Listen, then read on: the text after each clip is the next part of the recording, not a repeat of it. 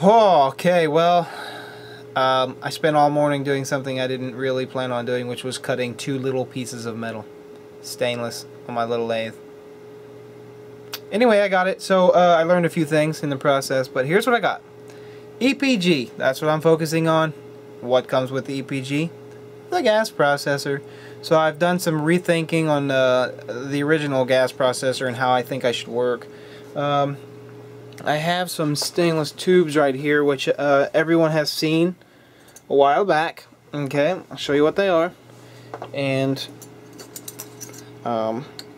basically you've got the center tube that you've seen before. Alright, and the outer casing tube with the slots cut in it for the LEDs. Alright, for those of you who have not seen the gas gun that I built, you need to check out the other videos and you can see how it's assembled, but I'm going to go through that again so you don't have to review that. Here's what I got. Alright, this is what I did. Now the thing is that the corona discharge, that's what we're looking for, is a corona discharge. We're ionizing the air. Or the oxygen, I should say. Now, are you going to run HHO through this processor? I don't know yet. Right now we're just going to do ambient air.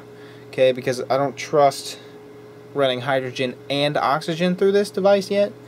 We may try it someday, but I don't know if I want to yet. So, the corona discharge has to do with a fine point. When you have a fine point, you have a nice corona discharge. If you have a huge plate and a huge plate, you have to have extremely high voltage just to get a nice corona field across that. So what I've done is I've rethinked this design. What can I do to make a nice corona discharge? So these two tubes are, you know, pretty close together, and that right there will just allow voltage to jump across without actually building up corona discharge. So in the process of rethinking how I'm going to do this, here's what I've done. Okay, I'm going to show you what I've done here, and then I'm going to show you that it works, which is awesome. So here's what I got. That little piece of stainless steel took me a while to make. Same thing on the bottom, if it'll focus. There you go. Now this one is thicker, and this one up here is actually extremely thin. And the reason, come on camera, the reason that it's so thin is because this bottom one needs to have a bolt sit against it so that I can actually transfer the energy through this tube without the whole thing being open. So actually what I did is I cut round stock, I machined it down to fit this tube, and then I milled 3 slots in it. Okay, and then I went back and I cut these off to where I wanted it and drilled them holes.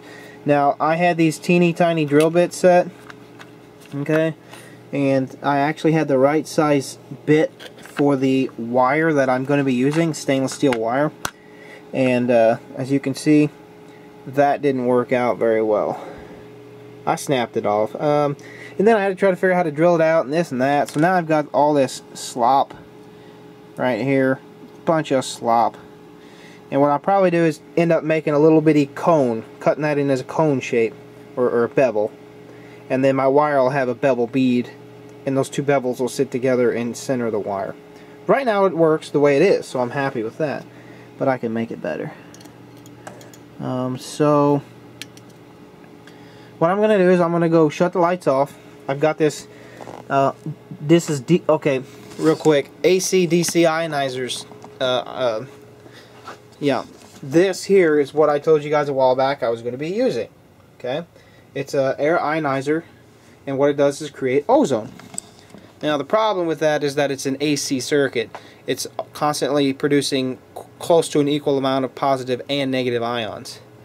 It's not what I want, or oxygen, or whatever you want to call it. It's not what I want. So I did some more research. DC is what I want. So that's what I'm playing with. And when you have DC, you get either abundant of one or other positive or negative ions, depending on if it's positive or negative. So that will not work, and now I'm moving back to this assembly and making it what I want. So I'm going to go shut the lights off, and I'm going to prove to you that this will produce a nice corona discharge, exactly what I want. Alright, so I'm back, and before I wanted to inform you, Sunday night, That's 2 days from now. I should be going live earlier in the evening. So those of you who would like to catch me who normally can't catch it because I'm on so late, I should be on earlier. I'm talking 7 to 8 o'clock. So yeah. Alright, back to the gas gun. Just had to say that before I forgot. Now I'm gonna yeah, it should be okay. I stretched this wire a little bit the wrong way. Yeah, it'll probably still be okay. Alright, so basically I'm gonna show you this, but I'll turn this monitors off so you can see it in the pitch black. I've got a Variac hooked up to this high voltage supply. Okay, this is 10,000 volts, if I remember right. Yeah, 10,000 volts. And I'm just gonna turn it up here.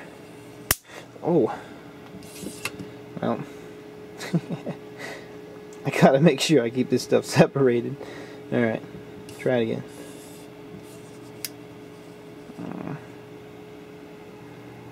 Alright, that's really hard to see, so I'm gonna shut these lights off.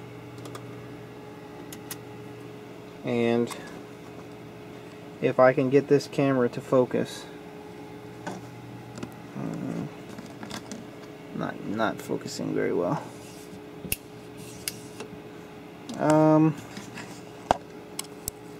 It's just pitch black, isn't it? There you go. There, right there. See that line? That line is that wire inside. It's actually putting off a really nice corona discharge. See if I can capture it from the top. I'm having a hard time myself finding it. There we go. Right there it is. Zoom in. Sorry about this bad footage. That's about as good as I can get it. So there you can see all the way down that tube. See that nice corona discharge. Okay, so there it is. Sorry that it's not any brighter. It's actually pretty darn bright when I look at it. It's a really bright UV color. And I can smell the ozone coming off of it, so it's definitely producing ions. So let me turn this stuff back on, and you can still see it there. There you go. Now the camera can focus. You can actually see it a lot better.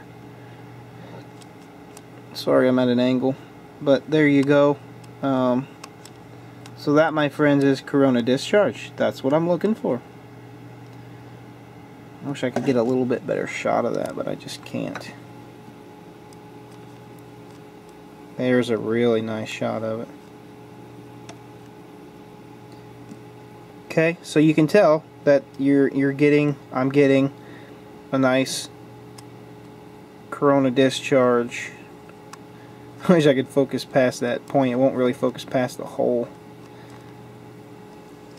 Anyway, I'm getting a nice corona discharge. Terribly sorry about this terrible camera work. But yeah. So, now you know that this works the way I'd like it to. So, yeah, I'm gonna go turn the lights back on. Alright, so I'm probably gonna be running out of time, but I just wanted to show you that. And I'm gonna turn it off because I'm terribly smelling this ozone, and it's very bad. To be breathing all the time. So this light assembly shines through those cavities, okay, and produces, it doesn't produce anything, it helps the process of removing electrons from the oxygen because the wavelength is the correct wavelength to actually do that. I'm not going to go into explaining that. I'm going to be running out of time. The live show, HGG, I will be finishing the coils. I just ordered, thanks to a few donations, thank you guys, I ordered some connectors. I'm going to put connectors on every one of those wires and wire them however I want, and that way I have options. And then when I figure out what I like, I'll run the bus bars. So that's it, Russ, with RWG Research. Like Hawk says, have fun. What else you say, Hawk? Anyway, I enjoy your videos. That's it. Peace out. For the live show, I will be going live early Sunday. Okay, you can find out how I go live or where to watch it at on the link in the description. Peace and love, guys. Thank you for your support. Let's do it.